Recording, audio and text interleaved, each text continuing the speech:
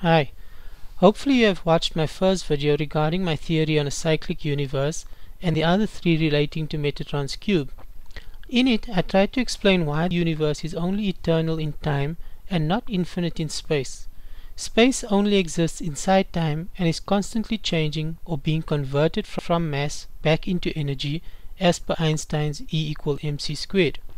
In the first video, I reached the conclusion that the universe is not a place or physical object, but only an event or story. The universe is simply movement or change over time. I have to stress once again, the universe is not a thing or a place. When you look out into space, you are only looking back in time. So, if the universe is indeed an eternal cycle, why does it appear to have a definite start? When cosmologists and physicists look back in time, we can only see as far back as approximately 13.75 billion years. Before this time, there appears to have been no universe. I have two very plausible explanations for this.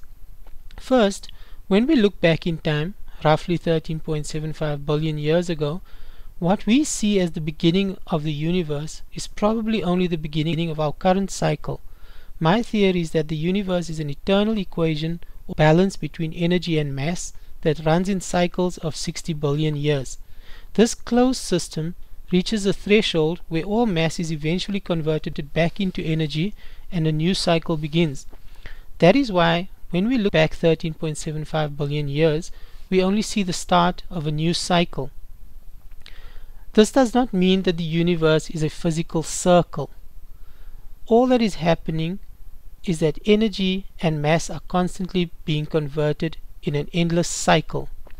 This theory is far more plausible than a Big Bang singularity event, which does not explain where all the energy came from or what force drives inflation, where you are expected to believe that the entire universe was once compressed into an infinitesimally tiny and dense space that has now miraculously expanded faster than the speed of light.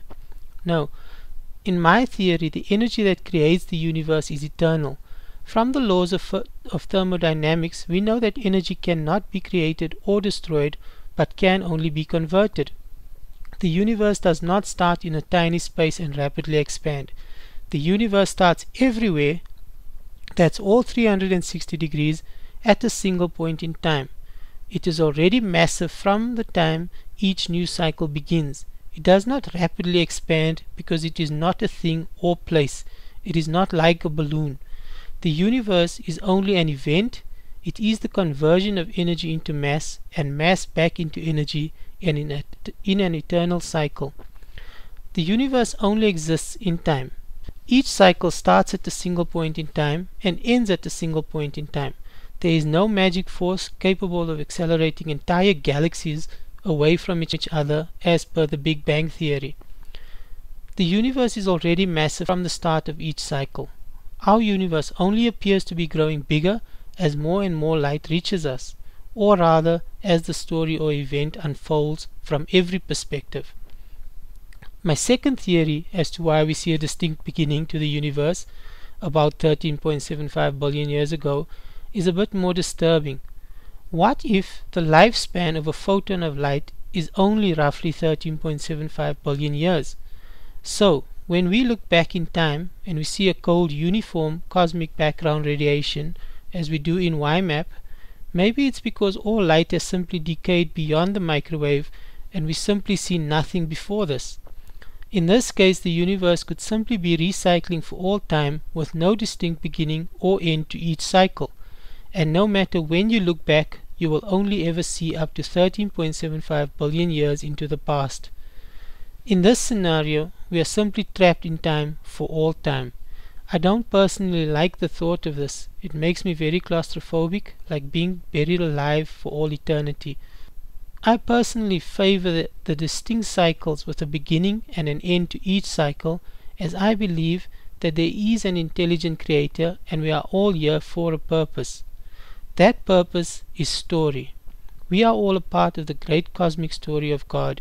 We tell the story of how God came to be and what God is. Without a creator, we would not exist.